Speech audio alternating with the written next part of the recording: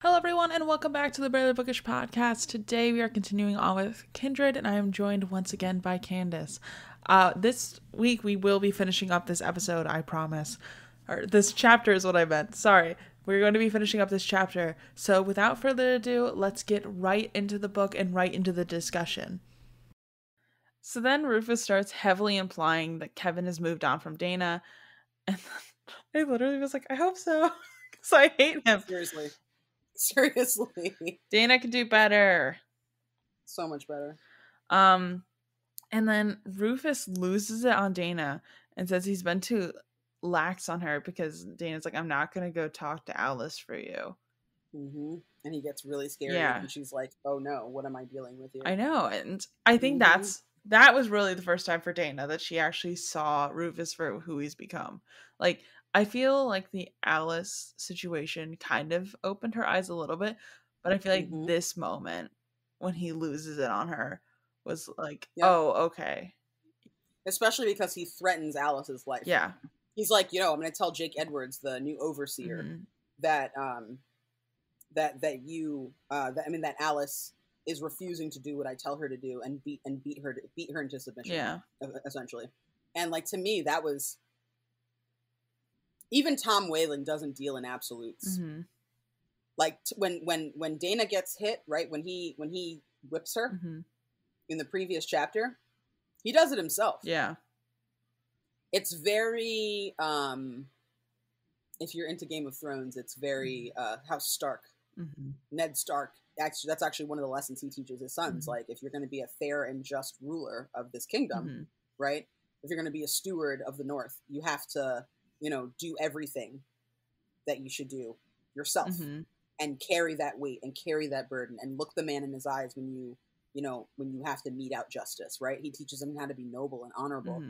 And it's become increasingly more and more obvious as we move through all of this that Tom Whalen has his own code, kind of his own understanding of what honorable is. It certainly does not match what we today feel is honorable by any stretch of the imagination, or even really what people back then probably thought would be honorable.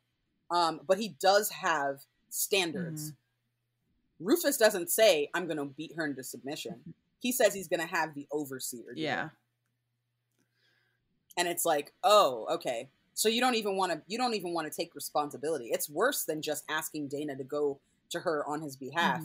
He doesn't even want to like mete out his so-called punishment for not being, more, not for her not acquiescing to his demands. I also feel like this Rufus gives me rich kid vibes. Oh yeah. Like, for the fact that his dad does not have that much money, he is so spoiled. So spoiled. And I feel like Dana feeds into that unwittingly. Because she treats him like he's special. He feels special because he summons her and she comes. The very nature of their relationship puts him in the driver's seat. You know what I mean? He has control. And I think that's something that she doesn't realize until this moment. For sure. So then, after this all happens, Dana has to go down and talk to Alice. Because it's like, she basically has to tell Alice tonight, And the worst part, too, is Alice made Dana a dress and was giving it to her so that people stop pointing out Dana's different and she stops being everyone's, like, center focus. And Dana's like, hey, you have to go into Rufus's room and basically let this happen. Otherwise, he's going to whip you and, like, seriously injure you. And after, like, Alice kind of has to come to terms with this. Like, Alice lets it happen because, like, she knows it's going to happen no matter what she does. Yeah. And that's beyond sad. Yeah. Something that really was underscored for me in this part too. It kind of harkens back to Sarah. So something that is said about Sarah, I can't remember if it's in this particular section or if it's a little earlier in the chapter when she's talking to Sarah before, when Alice is still unconscious. But she talks about the mammy, right? She's like the mammy on this farm. And she likens her to some characters from Uncle Tom's Cabin. So Uncle Tom's Cabin, obviously Harriet Beecher Stowe wrote that. No She spoilers. I haven't read it yet. Oh, so it's intense. Okay. That's going to be one that you're going to want to definitely brace yourself for. Okay. Because she is she's writing at a time when everybody was racist, right? So what she's saying and what she is what she's portraying is commonplace, right? It's rote for the time. Like, for example, you'll look up and see, you know, plenty of people say that she was an abolitionist, despite the fact that Uncle Tom's Cabin is one of the most enduring examples of like grand racism in American literature, right? In past American literature, anyway. So, and again, I'm sure you'll get to all that when you eventually read it. But essentially, there's an archetype that is set up in there that I'm sure you've heard before in Uncle Tom, right? It comes from Uncle Tom's Cabin. And Uncle Tom is a black person from that time period. And even still today, people will call Kanye West an Uncle Tom. And Uncle Tom is somebody who basically chooses to side with the oppressor. Okay. So, you know, somebody who will sell out a black person to a white person in order to be in better favor. That's essentially what it was, right? When a black slave would be like, you know, would kind of, you know, be very subservient to a white person. And, you know, like you'll also hear like shucking and jiving, right? Which is like dancing and like being, you know, kind of frivolous and leaning into the stereotype that white people have had about black people, both in the past and current times. That, you know, that they're lazy and that they're, you know, they're roustabouts. They don't do much. I mean, even up to like, if you watch Dumbo, Disney's Dumbo from the 30s. Yeah. Or whenever, I'm sorry, I think it's set in the 30s, but whenever that was made, it was actually way past the 30s. I'm pretty sure. I can't remember, but there's a song, the working song, right? When Dumbo is inside of his little cage and he's, you know, there's like a rainstorm and everything. I'm sure that you remember it if you've seen the movie, but yeah, there are all of these men working on this train track, and if you look up the lyrics to that song, it will chill you to your core. It's extra racist. And people still watch that movie like it's fine, and have always watched that movie like it's fine. Like, it's hugely problematic. And you can't really understand what they're saying when you watch it. And they're depicted as these like hulking, dark-skinned figures. So like they almost blend in with the background. They're so dark. You can't even realize. You can hear the clink of the hammer on the metal as they're doing their work, but you can't even really, like, it's mostly about the elephant, right? Yeah. His journey. It's like narrating his journey up the mountain, but it's extraordinarily racist. I highly, highly suggest you look it up if you have a moment. Yeah, I've only seen Dumbo once. Oh, it's bad. Yeah, I've really also bad. never seen Bambi. Like, there was a lot of them that... Oh, Bambi is terrible. Don't waste your time. Yeah.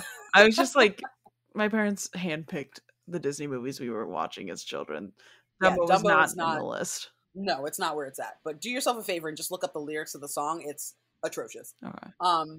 But the reason I bring this up is because like that whole idea of like shucking and jiving or like really enjoying your work because like, you know, you want to make your massa happy or whatever, right? Like any of that kind of stuff. That's kind of where this comes from, this idea. So there are these tropes, these archetypes, right?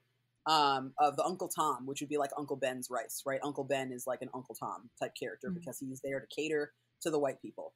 And then Aunt Jemima, right? So obviously last year that was hugely addressed, Aunt Jemima and Uncle Ben, and how people have been using these black people's likenesses for a century and their families never received any money for it, right? And how it's a white-owned company that wanted to like appeal to people like, oh, it's just like your mammy used to make, but not like your mammy, like your mom, your mammy, like the black woman who raised you, right? Which happened a lot in this country until very recently. So the mammy archetype, right, is kind of like the complement to the Uncle Tom. The Uncle Tom is a man who, you know, is willing to sell people out and to kind of just do what white people want to do. The mammy is like Hattie McDaniel in Gone with the Wind, right? She's the nursemaid, right? She raises the children. She cooks and cleans. She, you know, is very nice to her owners or her employers later on in life when slavery had ended. She is somebody who is generally sexless. She's not a sexual person. She's not considered erotic in any way. She's harmless, if you will. But part of that harmlessness is that she has no agency, right? There's nothing to fear from a mammy because she doesn't have good sense in her head, kind of thing, right? So Dana actually talks about that, right? She talks about like, oh, you know, like Sarah is the person that people would, like, people these days in the 70s would call a mammy, because in the 70s, like, the civil rights movement was still happening. The Black Panther Party was still very much a thing, right?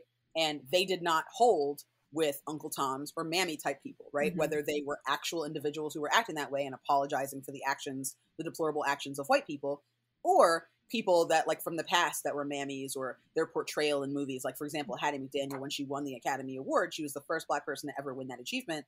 It was a double-edged sword because she won it for playing this really offensive stereotype. So Dana's like, oh yeah, the stereotype. Sarah is that kind of person.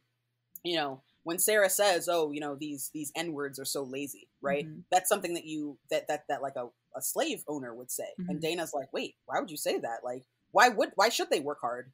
Yeah. Like, why should they work hard? They're not getting paid. Like, no one's paying them to be here. Like, why should they work hard? Like, this is a lose-lose situation for literally everyone, including you. And Sarah's like, yeah, but like, my kids got sold. Yeah. There's repercussions here. Like, I'll get beat. Like, I'll lose my job. They'll sell me. They'll send me somewhere else. Like, I can't have that kind of, you know, turmoil at this point in my life. Like, I need to just kind of like keep an even keel. I have a daughter that is mute. Like, I have to be there for her. I have to be there for my family. So like, Dana's just like, oh, I don't know. Like, people would have like written her off as a mammy. You know, she, you know, she's telling me to be quiet. She's telling me I need to watch my back instead of telling me, hey, you need to get out of here. You need to run. You need to do this. You need to do that. And being more, you know, understanding and wanting her to leave and wanting her to, like, you know, like, press her luck and fight. Right. She's like, no, why would you do that? Don't do that. And she judges her for it. Like, Dana judges her for it harshly. Oh yeah.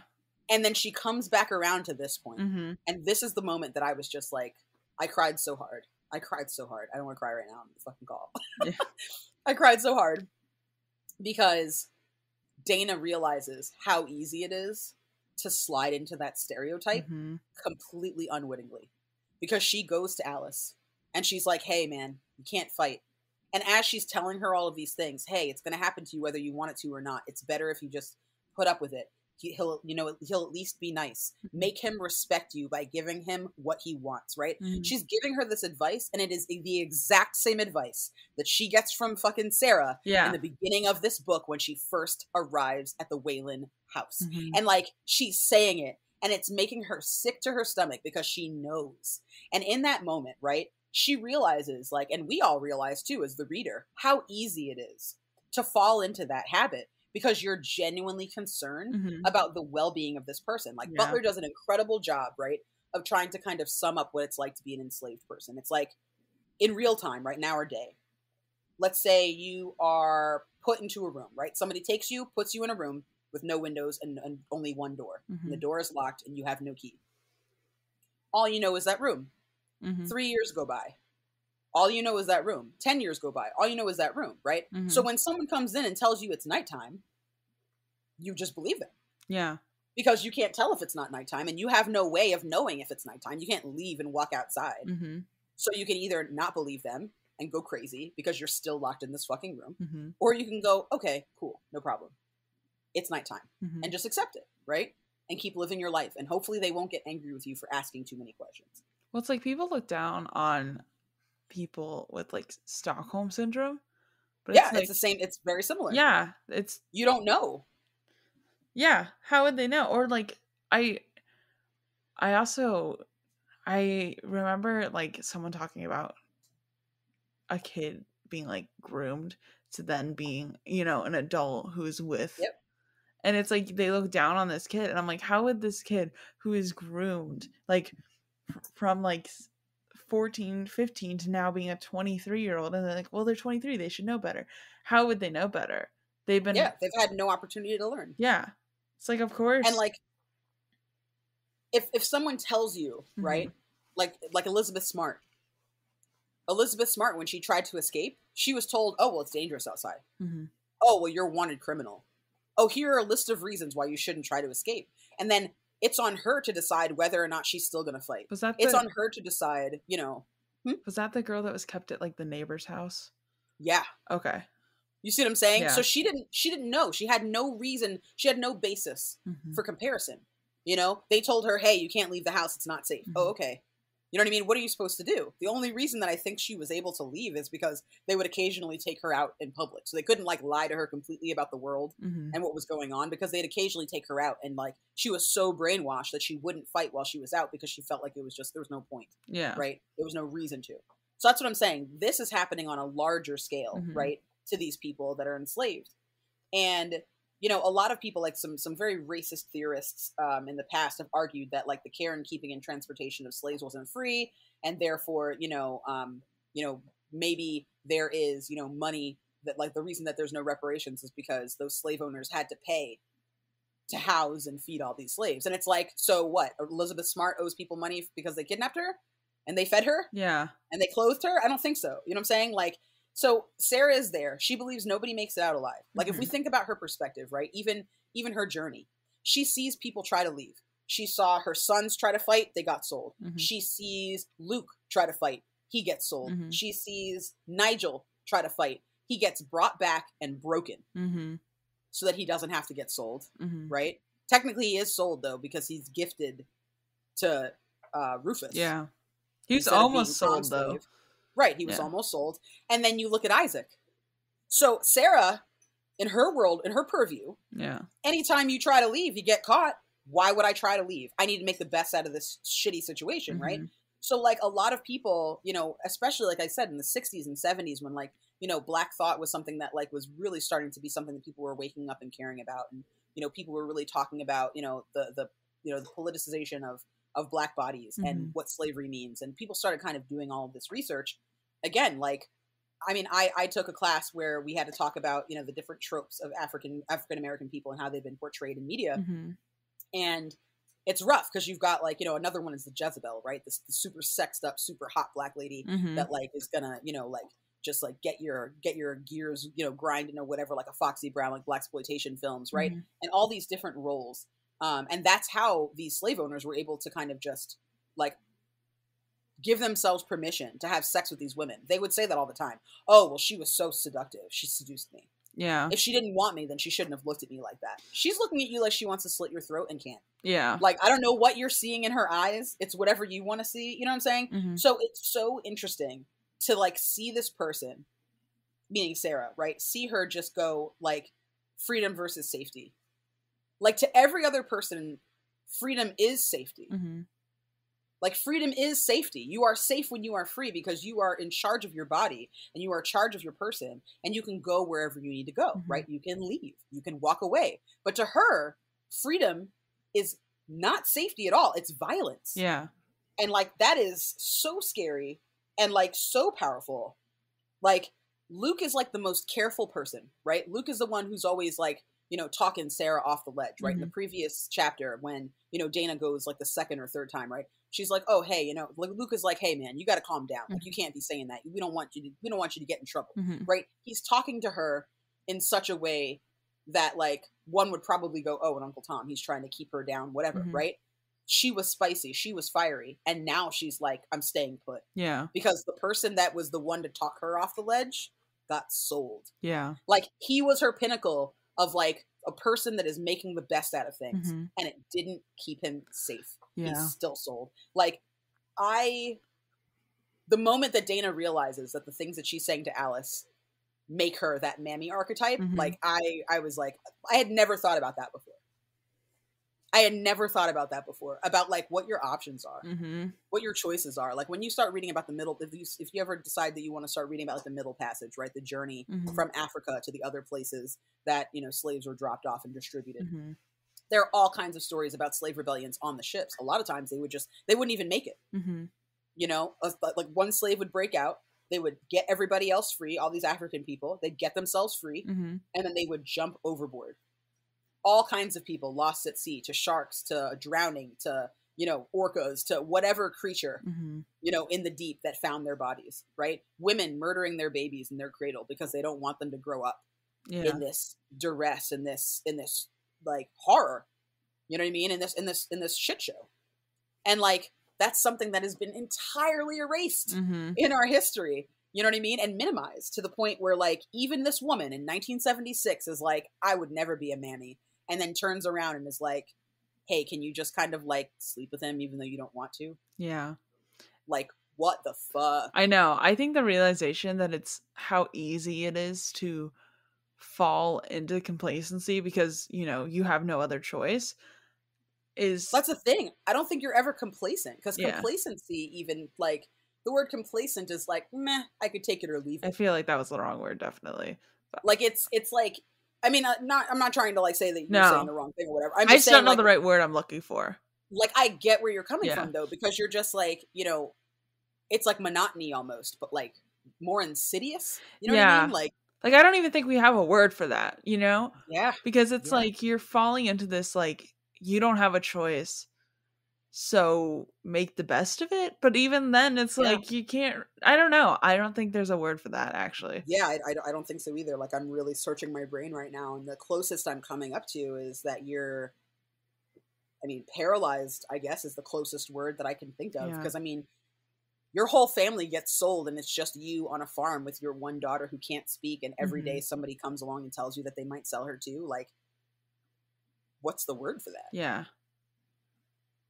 I don't know. Like, that's insane. It's insane. Yeah. I just, and then the worst part too is like, then having to see Alice come down after. Yeah. Yeah. Because Dana had to talk her into it. Yep. And it's like she doesn't feel like she has a choice. Like no one has a choice in this. Yep. And no Except for one's Rufus. except yeah. Hate Rufus. What an idiot. But it's like you have to just be like, make the best of it. Good luck. Like, and then Alice is just broken, like Yeah. mentally, emotionally when she comes back. And it's like also Dana has to kind of be like, hey, for me to ever exist, have fun up there, Yeah. you know? And Yeah. It's a her or me mentality. mhm, And like, that's the last thing that she wants. yeah. But like Dana too also probably wants to be like, hey, just we'll run away, but also then we'll both die. Like you just got back and you were only gone 5 days. And I think that's horrifying to me too, is, you know, after that moment when she's coming to terms with she had to basically do the same thing Sarah's did, she also is like, I need to run away. She's already seen how bad it goes. At least she has the back, you know, the backing that if she runs away and she gets hurt, at least she'll Yeah. go back to 1976. Like there's no real repercussions for Dana because Yeah. yeah, she's going to be really injured, but she's going to go back home. She doesn't have to Right. face the majority of the consequences. Right. I mean, I would argue though that like she doesn't know what those are. That's true. Yeah. You know what I mean? Like, does she just cease to exist if she doesn't send her to him? Because it's clear she hasn't had a baby thus far. Yeah. And she's not pregnant. So like, does she just vanish? Mm-hmm. Like, what does that mean for her livelihood? Mm-hmm. You know what I mean? And like the fact that like I will say though, like it was, it's hard. It's like not, it isn't a positive thing, Mm-hmm. right? But it's almost like a sense of relief Mm-hmm.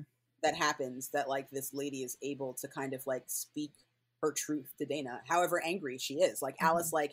Alice like digs in, man. She rips her a new butt, Mm-hmm. man. She like goes crazy when she's talking to her. Mm-hmm. You know, how dare you?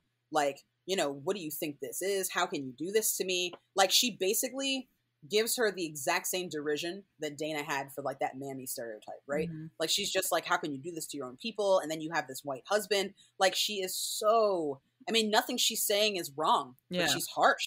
Yeah. Like, she's harsh. And even then she apologizes. Mm-hmm. And to me, like, there's such humanity in the characters that are enslaved, right? Mm-hmm. There's such humanity between all of them. You know what I mean? Like, they're all talking to each other, they're all supporting each other, even though there's betrayal, even though there is a sense of, I don't know, impermanence, Mm-hmm. because, you know, nothing is in their control. They still strive to create bonds, Mm-hmm. right? Even then, like, Alice stops what she's doing. She's like, hey, I'm tearing you up. And Dana's like, yeah, and I have feelings. Like, Mm-hmm. I'm trying to help you. I'm really sorry. Like, it's not awesome. Like, can Yeah. you think about how it feels for me to have to tell you this for your own good? Like, Mm-hmm. that's gross. and she finally calms down and like acquiesces and just kind of like goes for it. Yeah. But like, you know, again, she went to him, she adjusted, became a quieter, more subdued person. She didn't kill, but she died a little. Like, I had to put the book down when I read that sentence. I had to put it down. I had to walk away, and I had to put it down, because like, that's the price. Like, that's the price. That's the price she's paying for her life. Her price is that she's dying a little. Yeah. And that's an atrocity. I was reading this chapter while I was at work.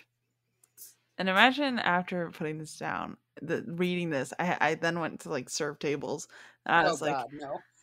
It was really hard because I was like, none of this matters right now. You know what I mean? Like, I just read something so haunting. And then like people are complaining that we're out of grouper. I was like, I don't care. Priorities, people. Yeah, I was like, priorities. No, your troubles don't bother me at this point. I absolutely feel you on that. It's very difficult, like, to give a shit. It's funny too, because Roxane Gay, right, famed author and theorist. I read her article that she wrote. She wrote an op-ed after she watched The Help. Right, great read. It's on the Rumpus, her old website that she has, like a collective of writers and stuff that she's with. It's called the Rumpus. Definitely look it up if you haven't read it. But basically there's a part where she talks about, it's all about how people really love The Help and why they really, what they're missing, right? The parts that they're not seeing, which I think this book actually fills that in pretty well. Because obviously the women in The Help are just, are all descendants, black and white. They're all descendants from people that would be like in this book. You know what I mean? So I think reading this and then reading The Help will help anybody who thinks that is like a really good and sweet and kind-hearted an emotional book, recognize that it's actually a little bit of a disaster. So, like, she goes to the movie theater and she watches the movie, and then after, people are like trying to talk to her about it, and she said, I don't want to see any white people.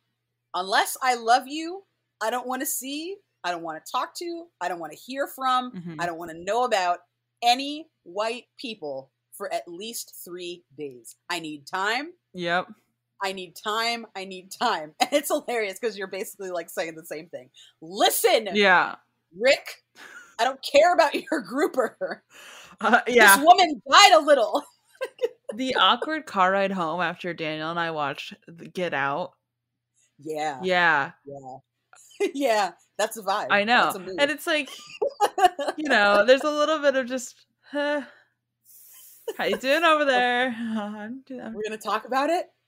Can we talk about it tomorrow? Like, it's, yeah. A little bit of that going on. Yeah, man. I actually heard that was like an international phenomenon. Anybody that's in an interracial relationship with a black partner and a white partner, apparently everybody was kind of like, Have you not watched it yet? I did. Okay. I watched it after a lot of people watched it because I didn't want like the hype. Yeah. I spent the majority of the movie standing on my sofa in a crouched position, ready to flee at any moment because my anxiety was so high. Yeah. Like, there's a lot of, that movie hits different when you're a black person. And I think a lot of people don't realize that, or if you have black people in your life that you love and that you know that are comfortable talking to you about their experiences, right? Like, I'm sure it hits different for you than it does someone who might have a white partner and is white themselves, right? Because there's only so much that you can understand when it's like a friend. But when it's somebody that you love, right, and their anxiety, like, and you can feel it, especially being together as long as you've been, you know, like Jason the whole time was like, my anxiety, you know what I mean? Yeah. Like, because I was like, I know. Like, first 5 minutes of the movie, I was like, oh, they call this Get Out because that's what I'm going to scream for an hour and 57 minutes or however long it is. Yep. Yeah, it was weird because we watched it with, I believe we were both interracial couples, but I think we watched it with our friend that's Hispanic and his white partner at the time. They're broken up now. That's a long story. But like it wasn't as weird for them, but for Daniel and I, were both like, ooh. Yeah. We were just like, let's just, it's a doozy. Yeah, I'm just gonna sit over here and you can sit over there. We like didn't talk on the car ride home. We were just both processing what we just witnessed. We were like, okay. I like media that kind of forces you to examine things like that, though. Mm-hmm. Like, it really is awesome to be able to kind of do a little bit of a deeper dive, because I think that, like, it helps to kind of connect the dots to, like, what's happening in our society, right? And especially having been made and, like, written and directed by, Jordan Peele, right? He is somebody who's biracial, so he comes from a family that is two different races, right? So, like, he understands straddling that line, of otherness and being the same and being accepted and then excluded. I still need to see his new horror movie. Us? Yeah, I still haven't seen that one. It's interesting. It's not as deep as Get Out, but it's pretty good. I feel like Get Out, anyway. If I watched it now, I'd have a lot different reaction too, because I watched it when it came out, and again, I hadn't at that point done any sort of, like, racism. I don't think you will. Really? No, I think you're gonna have the same reaction, if not a worse one. No, I think it would be worse. No, 100% worse. Yeah, no, because you're gonna notice everything. Yeah, because I think I didn't notice a lot when I watched it. I was just like, oh, this is scary, and just, like, it was scarier the second time for me. I think you see it coming. Yeah, this one would, if I watched it again now, like, because I would notice a lot more of, like, the power play too that I didn't notice when I watched it the first time. I was like, oh, they happen to be white, they happen to be black. And, because you're taking it in stride. You're like, oh, that's weird. You know what I mean? Like, that's strange. I was like, oh, how terrifying, But had I watched it now and, like, the knowledge I have now, I think I could have read a lot more into things, and that would have been scarier. Yeah. Well, I mean, that's how I felt. That's how I feel about this book. Because again, like, I've read this book twice before. This is my third reading, right? My first reading, I was 20 years old. I was in college. I was a junior in college. My second reading, I think, was in my mid-20s, maybe late 20s. And now I am 37 and reading this again, right? And the amount of craziness and racism and awfulness, right? So when I read this book the first time, we had never had a black president. Just to give, like, an understanding of what I mean when I say, like, a lot has happened since then, right? We did not have a black president when I read this book the first time, okay? So then the second time that I read this book, I did have a black president, and it hit different, obviously, because I'm like, progress, man. We're going to change everything. It's going to be great. And now I'm reading it, and I'm like, okay, so last year, people started getting serious about racism. Not 20 years ago when I read it the first time, but now people are getting serious, right?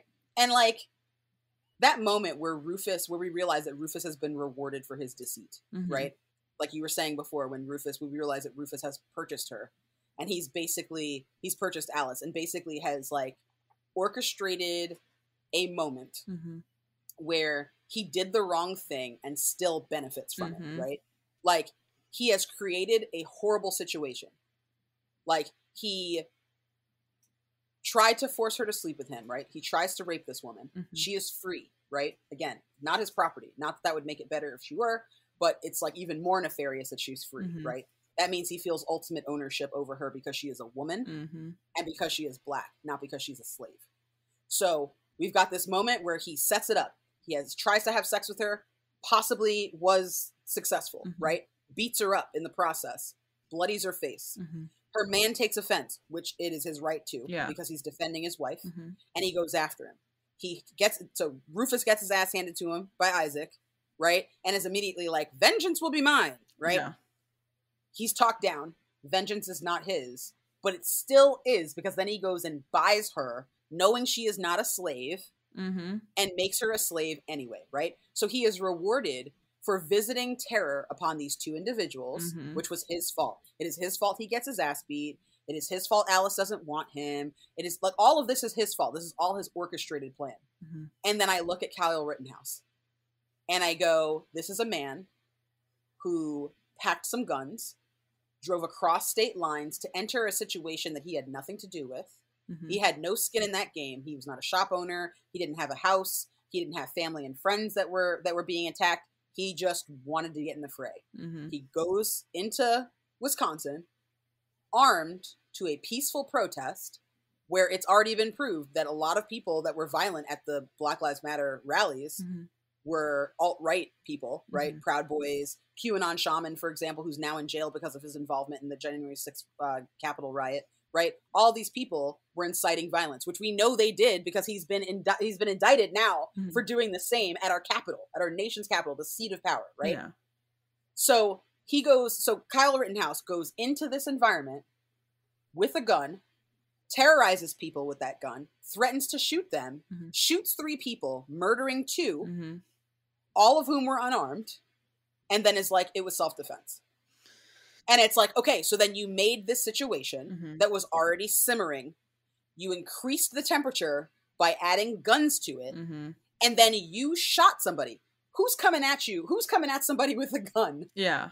That has no weapons. You know what I'm saying? So he made up a situation, made it worse, killed somebody, and is still not facing charges for that. It's exactly what Rufus does. He creates an impossible situation for everybody involved and then gets away with it. And I don't understand how it's been, I mean, literally 200 years since this moment is happening in this book. And we're still seeing that same validating behavior take place in our society. Like, it's so bizarre to read it now versus when I read it the first time or the second time. Like, it is wild. Yeah. I know. And I think I'm lucky too that I get to read it now. Whereas had I read this, like high school me read this, I would not been able to have these conversations. Yeah. You know, because I don't know anything I didn't know anything at that point. And so it's like I get to engage with this literature very differently. And I'm interested to see, like, if I read it again 10 years from now, more things that I would like realize and want to discuss about it. Yeah. And I like that Octavia Butler did such a good job that we can still discuss it now. Yeah. You know? It's just as relevant. And it's so funny too, because when you start reading, Dana's like, I'm a modern woman. And I'm sitting here at a computer like, oh, you're a modern woman, you sweetheart. You don't even have email. Not even the AOL kind. Oh my God. When I was reading Rebecca, and Rebecca's supposed to be like this modern woman. Yeah. I was trying to... But I still need a husband. The worst part too is I could not figure out if it was written in like the 1800s or if they had cars. Like there's a big part of the first episode where we're trying to figure out what year this was set in. Yeah. Because it's a modern woman of when this book was published. Right. And we were not given any dates. What exactly does that mean? Yeah, man. So we had to like Google what year the book came out to know how, quote, modern she was. Yep, absolutely.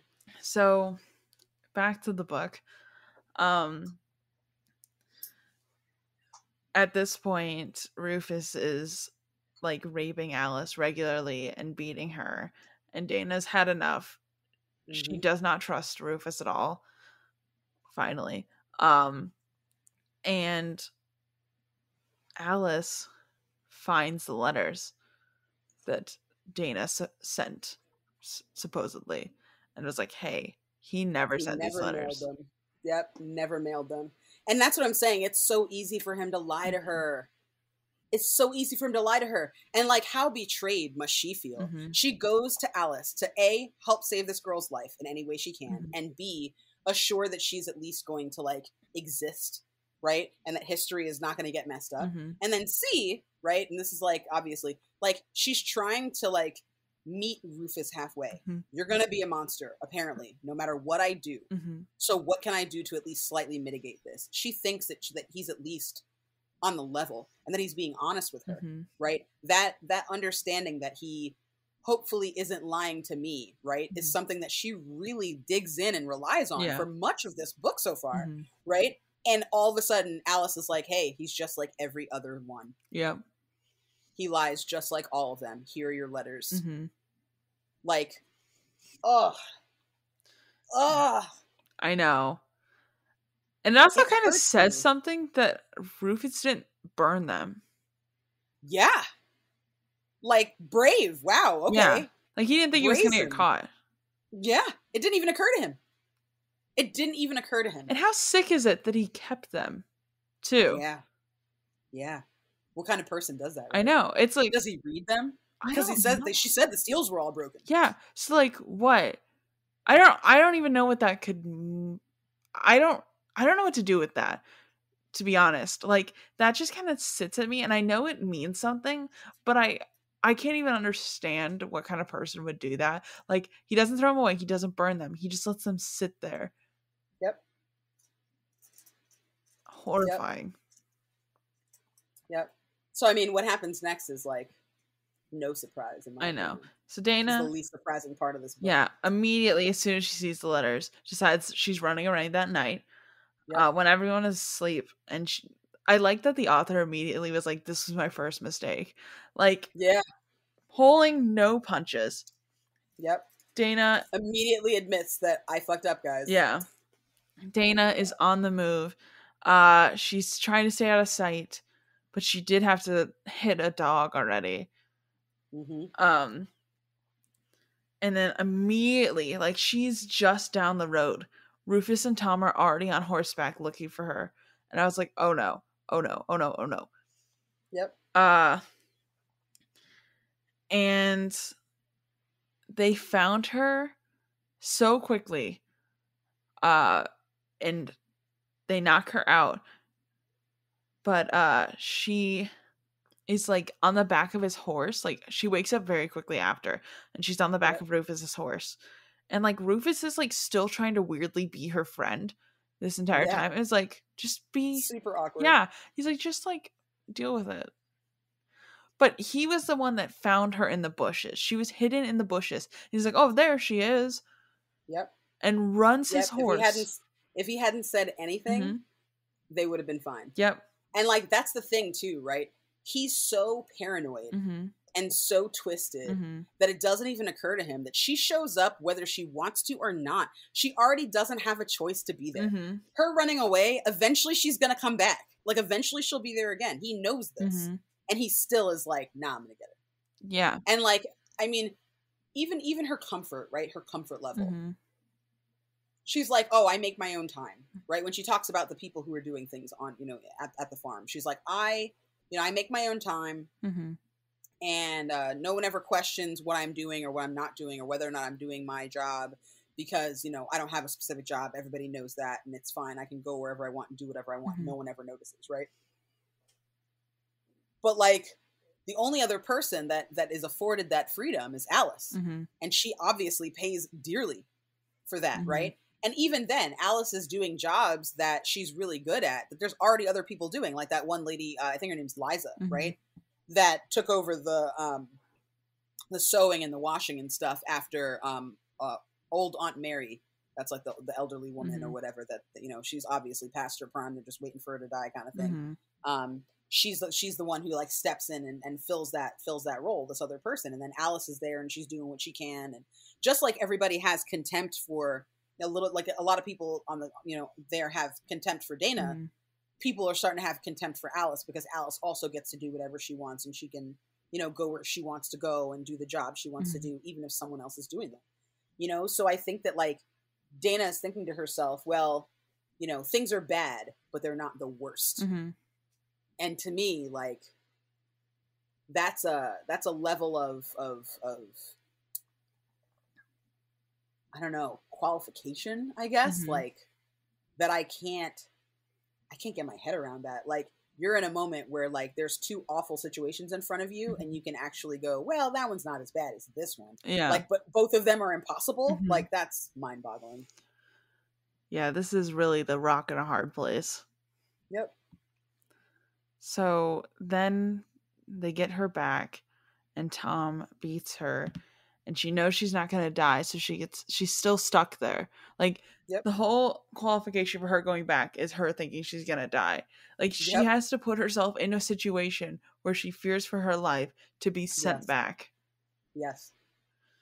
And it's increasingly difficult because I think like it's kind of implied, like Butler doesn't say this in so many words, but I think as the reader, we're kind of we're building this understanding and this knowledge of the circumstances of this time travel, right? As this is going on. Like, Dana's kind of living it, so there's only so much that she can really recognize, but even this, she's lucid enough to recognize that, like, the longer she stays there, the longer she's there. Like, the longer, like, every moment that she is on this farm, and again, I keep saying farm because it is not a plantation. A plantation is like a rolling field with like, you know what I mean? This is more of a farm because they're poor people. But like, the longer she stays at the farm, the more she gets to know the Waylands, the more she gets to know Rufus, the more that she witnesses these other enslaved people going through these horrors, right? These traumas. The more she recognizes her place in all of it. And because of that, she's not going to think that she's going to get killed. You know what I'm saying? It's going to take a lot. It's going to take a stranger probably. Yeah. For her to feel like she's going to die, because she knows that she's valuable to these two people and that they ultimately kind of need her. So she's never going to be, you know what I'm saying? So at that point, like, I read that and I was just like, damn, she got, like, she lost her fight. She lost a little bit of her fight, man. A piece of her fight was taken from her. I know. Like, we know that she loses her arm, but she also loses her fight because, like, all that she was clinging to before was, well, something bad is going to happen and I'm going to get sent home. And now bad things are happening, but they're not extreme enough to cause her actual harm. I know. And that's the worst part for me too. It's like, she's getting used to this. Yeah. And that's scary. Like, what the fuck? But at the same time, again, I think that, like, her and Aunt Sarah, I feel like that's really the best parallel. Like, we think at the beginning that her parallel is going to be Alice. And in a way, I think it is. Like, I think that, you know, Alice is a foil, well, not a foil, but like a good person to compare her to, like a someone who's akin to her, because Alice does have that fight. It does occur to Alice to strive to do as much as she can to get herself out of that situation, right? She does. She tries. But, like, I feel like Sarah is really the one that we recognize that she grows to be the most like, because Sarah recognizes that it's like talking to a battered woman, right? Talking to a woman whose partner hits her. She's like, well, sometimes he loves me. Well, sometimes it's not that bad. Well, it's better than the alternative, right? None of those are positive things. You should never have to put up with any of it, right? It's all bad. You can't say, oh, well, today it wasn't as bad because he just pushed me. He shouldn't be pushing you at all. Yeah. Right? That shouldn't ever happen. So now Dana is in this position where she's like, well, it could be worse. Well, I'm not going to die. Well, you know what I'm saying? Like, that's horrible. It's almost like she's unlearning what she understands about the actual world at this point. She's so deeply steeped in this. It's a nightmare that she cannot wake up from. The thing too is, you got to think about it, is like, most of us deal with just like the monotony of day to day. You know, we go through life, no day is really that different from yesterday. Yep. And like, she's having this very visceral, like, every day is different, every day is terrifying. Like, no wonder that, like, that's gonna feel more like reality than the reality she comes from. Absolutely. Because it's like, everything's vivid and sharp and scary. And it's like, she has to think and survive. Whereas, like, you come back to 1976, the walls are still the blue you left them. And, you know, nothing changes. Like, that's going to feel like fake world. Right.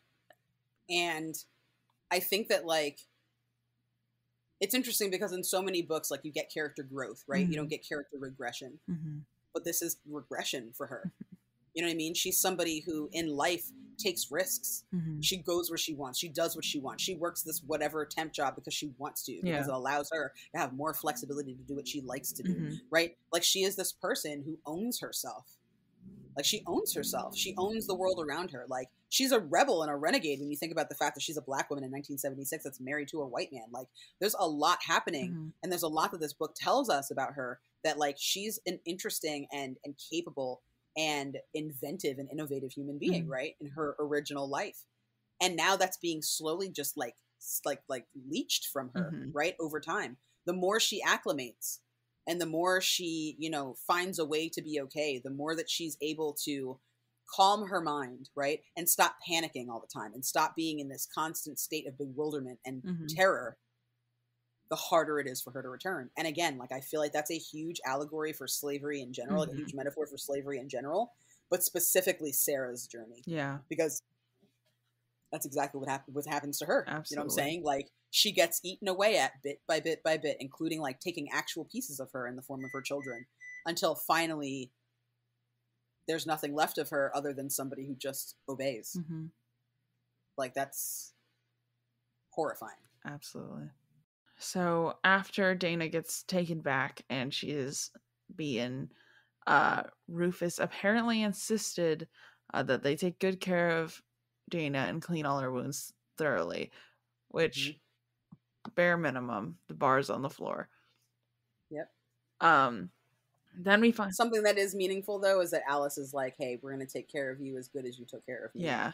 And you recognize that there's like that sisterhood there and that bond. And to me, that was really beautiful. That was a really beautiful moment, especially knowing like Alice forgives her for what she had to do and understands, like, especially looking at her all bloody and bruised, what the alternative was. You know what I mean? Yeah. The next part, though, is that we find out Liza was the one who turned her in because she was getting pushed out by Alice. But it leads to my favorite part, which is Carrie and Alice beating the living daylights out of Liza. Yep. I was like, Tom Whalen's like, what happened to you? You tell me and I'll get him. And she's like, fell. I was like, I fell. Oops. Oh no. Get what you deserve, Liza. Listen. Because there was no reason. Like, it's not like Liza was protecting herself. Like, she did that maliciously. And so Carrie and Alice were like, you want to see malicious? Like, love that for you, ladies. Yep. Get them. Yep, that was the best. Because that was the best. Because it shows that like Carrie and Alice actually care about Dana, which I loved. Like, me too. Get them. All I gotta say. Like, that's it. Yep. Like, oh well, solidarity, man. And like, and that's and that I think is tested it too. Sorry, I forgot. Oh yeah, the washerwoman test. Yeah. So that's what I'm saying too. I think that like, because Dana gets really concerned about how she's perceived because of going to Alice and having that conversation. But I feel like that is a moment where these three women are like, we're going to do whatever we want to do. Like, you might not be able to fight right now, but we can fight. And like, it's good because like in the beginning, it was really Dana who was doing the fighting. You know what I mean? That's how she got her first beating, was that she was like, yeah, I'm going to teach you how to read. Yes, that's going to make you more powerful. Do you want me to write you a pass to the north? Like, at first, she's like, whatever, I'm fucking all the tropes. I don't care what you're doing. I don't care about your rules. You know what I mean? She gets really, like, into it. She's like, fuck everything. I'm going crazy. And people are like, hey, that's not the way. You've got to, like, fool them from the inside out. And, you know, even when you look at, like, Jim Crow and, like, the civil rights movement later on, right? You realize that a lot of it, like, people always talk about how Martin Luther King, like, oh, like, people who are, you know, who are a lot, lately it's been a lot of conservatives talking about, well, even Dr. King, you know, he was a big proponent of peace and he's talking about peace and like, we shouldn't have protests and we shouldn't have all this violence and whatever. Right. And I'm like, all right, well, first of all, that was one way that man felt. That wasn't his entire speech. That wasn't his entire doctrine. Literally. Right. Like Dr. King wasn't just like, oh yeah, they can totally like beat you and attack you with dogs and you don't resist, man. You just do whatever. No. That wasn't his purpose. His purpose was, this is the preferred way to go about securing your freedom and equality and equity. Not, this is the only way to do that. You see what I'm saying? So when Alice and Tess and Carrie are like, hey, don't worry about it. We've got you. We're going to make sure that doesn't ever fucking happen to you again. And she's like, Dana's like, hey, do me a favor. Please don't get in trouble on my behalf. They're like, don't tell us what to do. I was like, okay. Yep. All right, sis. Get them. Enough said. Turn the page. Literally. I was like, mind your business. The fist bump I had in the air when I read that part. Yeah. Ugh. Listen, girl squad for life. Literally. So after even freaking Tom yelled at Rufus still didn't send any letters. So Tom wrote to Kevin and Kevin immediately wrote back that he's coming. And Dana also told Rufus she knows he lied. Yep. And I was like, get him, girl. Yep. Get him, girl. Kevin shows up. Nothing else important happened at that point. The first time that we've ever been happy to see him. Literally. And only then, even just a little bit. Like, I honestly... Just because Dana's happy. Yeah. That's it. Honestly. That's the only reason I care. Dana immediately grabs her things. And Kevin's like, we're going. And she's like, heard that. Grabs all of her stuff. And they are on the run. Rufus runs into them on the road, though. And it's like, you weren't going to say goodbye? No, Rufus. Why would she say goodbye? No, I was not. But then, out of nowhere, Rufus pulls a gun on them. And he's like, you're coming home and you're going to say we're gonna have dinner. Like, what? Like a crazy Like a crazy person. And apparently, like, Tom wants to talk to Kevin, and it's Kevin's like, no. So we still don't know what's happening in this 5-year gap. And Rufus didn't want Dana to leave him. And she's like, oh, Rufus is like, I want you to hang out and be here forever. And I can't lose you. And as soon as this is all happening, Dana finally is fearing for her life and starting to lose her vision. But she's like blacking out, falling off a horse. And at least it sounds like Kevin might not be there. She might bring a horse back in time. We don't know. That's how the chapter ends. What a cliffhanger. Out of control. Truly. Out of control. It took everything for me to not keep reading, and it's like the first time I felt like that, because usually in this book I'm like, all right, we're going to take a break. And we're going to play a cute video game or watch Steven Universe for 35 minutes, and then we're going to go back to reading. I had to cover the page. About humanity. I was like, I can't know, because it's the worst part too is the way this book's set up is it's you can just look directly to the right and see the next chapter. And I was like, I can't. I had to cover it. I was like, I cannot look. Yeah, this is definitely a book where I feel like the next chapter should be the following page. But part of me wonders if people are just like too stubborn to like turn the page or whatever. I've never seen a book employ that. Yeah. In layout, but I feel like that would be really interesting, especially for like a horror book. And I think that this is a book that, you know, it's interesting. Someone asked me one time what genre this is, and I was like, oh, it's like sci-fi, but also historical fiction. And now I'm talking to you about it in this podcast, and I'm like, well, it's also kind of a horror story as well. So be ready for that. I'm getting like thriller horror vibes. Like I'm terrified most of the time I'm reading this. Like I'm stressed in a out. serious way. So stressed. I know. Oh my goodness. Like I had to read it. Like it's not like I'm gonna. I don't know. I haven't had any nightmares about it yet, but I could see myself having nightmares about this. Like it stresses me out real bad. Real bad. Yeah. Like I read it mostly in public because it makes to keep your terror down. Yeah, a little bit. And then like well, because the hard part too is every time I get so sucked in and then I look up and it's like my coworkers are like playing Candy Crush. Like that's the kind of stuff I have to like come to terms with, you know? And then you're mad the rest of the day. Yep. Because of how the world actually works. Yep. Yeah, I know that vibe. I was reading this one day on my lunch break, and then I had a call that did not go well after it, and I was like, I'm going to stay silent the whole time because I am extremely fired up, and I don't want to lose my job. So I'm just going to shut my mouth and listen. I know. I turned my camera off. I was like, beep. Yeah. Not today. I know. Not today. There's some times where I read it too, and people are like, I've had people make comments to me too about like politics while I was reading this, like because I told them the plot, and then they decided to tell me about their conservative views, and I was like, you know, I would say this isn't the time, but like, okay, go off, I guess.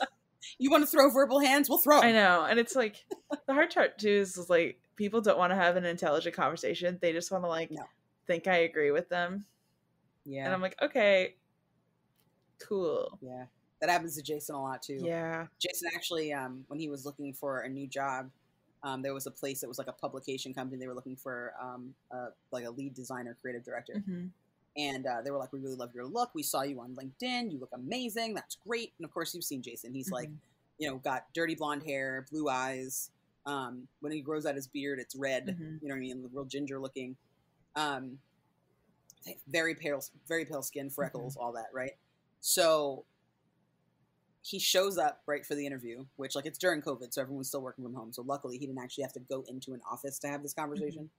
But he gets like a video conference with this person, and everything is going awesome, right? Everything's great. Like it sounds like, 'cause I'm hearing it. Like I'm inside, he's outside. I'm hearing, you know, like because he's on speaker, right? He's doing a video conference call, and I'm like, this guy is eating him up, right? I'm only hearing, you know, Jason's side of it, not what the guy is saying, but like all his responses are obvious that this guy is loving him, right? So they get to like the end of the conversation, and I hear Jason's tone change, and I see his body shift, right? His stance, and like the way he's like, his body language just like tightens up, and I'm like, oh no. what happened? Yeah. What could this be? So he's just listening and he's nodding and he goes, mm-hmm. And so you decided to offer me, you decided to reach out to me when you saw my LinkedIn picture. That's how you chose me. Mm-hmm. Oh, okay. Yeah. So it was my LinkedIn then that made you think that I was the ideal candidate for this position. Yeah, I see. Okay. Yeah, I don't no, you know what? No, I don't mind talking about politics. No, not at all. And I'm like, why is this person talking to him about politics for a design job? Like, what does that have to do with anything? So then he goes, yeah, no, I won't have any problem talking about my politics. I mean, you might have a problem with me talking about my politics, but I certainly won't. Do you want to get into it now? Let's get into it now. I don't mind. Go ahead. Yeah, let's talk. And like, I'm like, this is the worst interview I've ever heard in my life. How is this? What is going on? So he ends the call, right? He ends the call like maybe 10 minutes later after getting like real like, yeah, well, this is what I believe. I believe Black Lives Matter. I believe gay and lesbian and trans people are equal and should always be. I believe in human rights. I believe in, right? So he starts rattling off all these things he believes in that I also believe in. I'm like, this is okay. I guess this is normal. So he comes in and he's crying, laughing. And I'm like, what is going on with you? Now you're laughing? Like that sounded like a really messed up interview. Are you okay? It was the Daily Blaze. I don't know what that is. So the Daily Blaze is like an ultra conservative, like Tea Party Republican paper. So it wasn't the Daily Blaze actually. I think it was OAN. That's what it was. One American Network, and they're even worse than the Daily Blaze. The Daily Blaze is Glenn Beck and Tomi Lahren and all of those people. Okay. But this was OAN or a subsidiary of OAN, which is like QAnon as well, right? So just very hard right.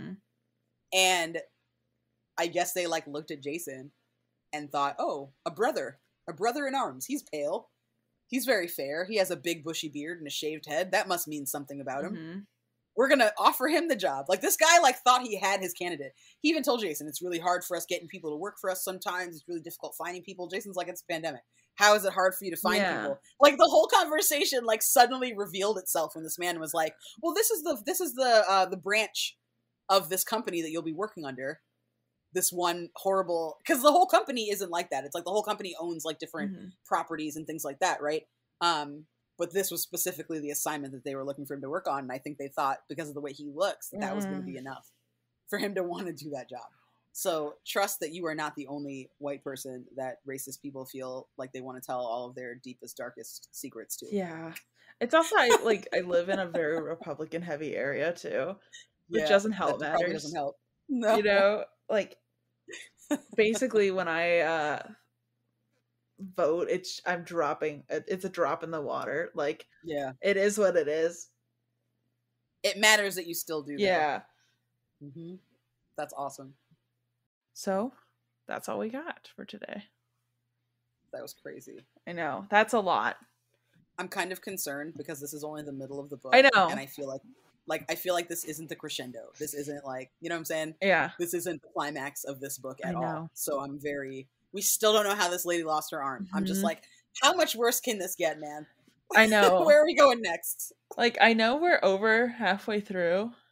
Yeah. I'm terrified for the next chapter. So scared. Yeah. But I have a lot of feelings about it and I haven't even read it yet. I know. Maybe Kevin didn't come back. What if the horse comes back? Yo, that'll be nuts. That'll just be bonkers. I will say though, I mean, in like, you know, it would be effective because I would not have seen that coming.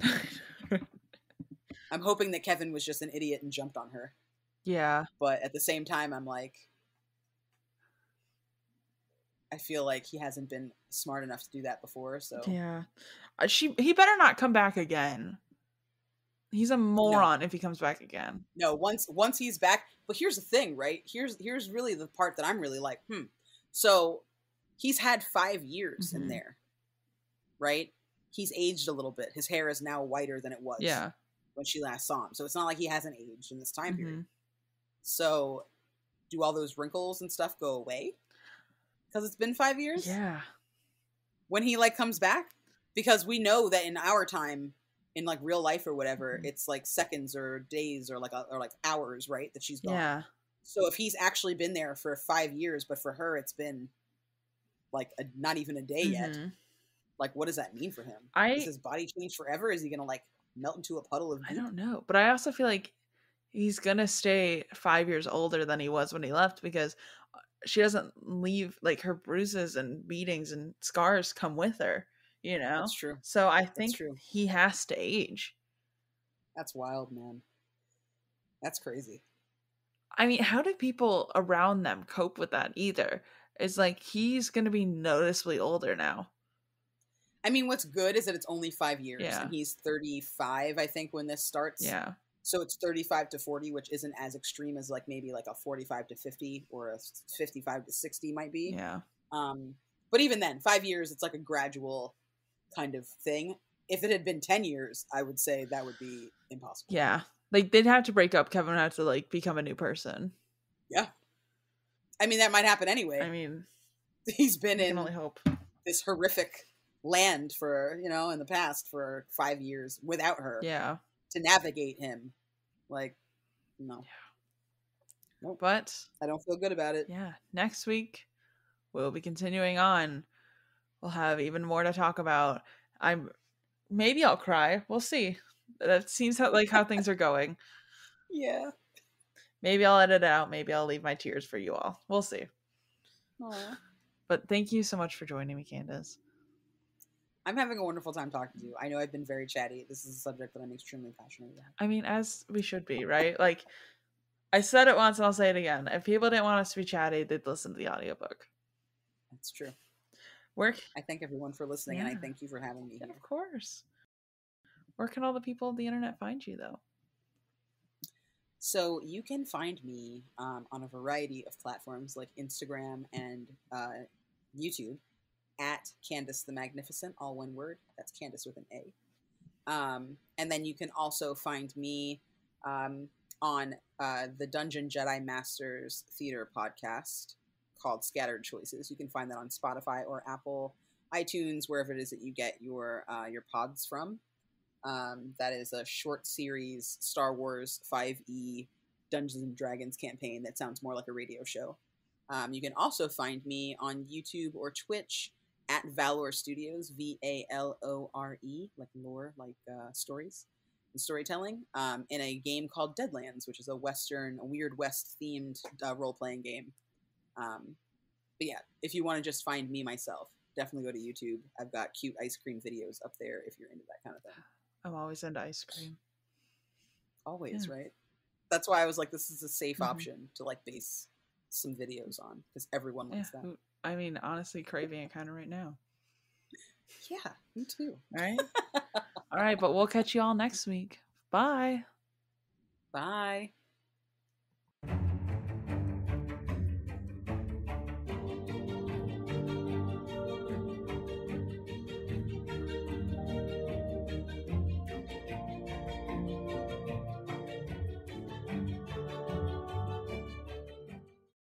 Thank you all so much for listening to this episode of the Barely Bookish podcast. If you want more content, please consider joining us over on Patreon. All tiers are donation-based, so you get the same content no matter which tier you subscribe to. You get bonus access to exclusive episodes every single month. You get to join the patron-only Discord. You get early access to every episode, so instead of having to wait until Wednesday morning, you get them on Monday morning, so that's fun. And you can start your week off with me and all the cool things we have to talk about. Next week, we are finally moving on to the next chapter. I am excited. I am loving this book. I will be recording the Kindred graphic novel soon with Candace, so that will be available on Patreon when it's done. So make sure to stay tuned for that, as well as get some cool bonus content over there. But I hope you all are having a lovely day. Thank you all so much for joining me. If you would like to hear more of me and see more of me, I'm at Barely Bookish on everything. I'm also on Twitch, so if you want to join for some writing sprints and some video games and all those kinds of things, go to twitch.tv/barelybookish. And if you just want to hang out, just follow me on all my socials. Our logo is designed by my little sibling Sarah. Our theme song was by Raphael Crux, and I'll catch you guys next week. Bye!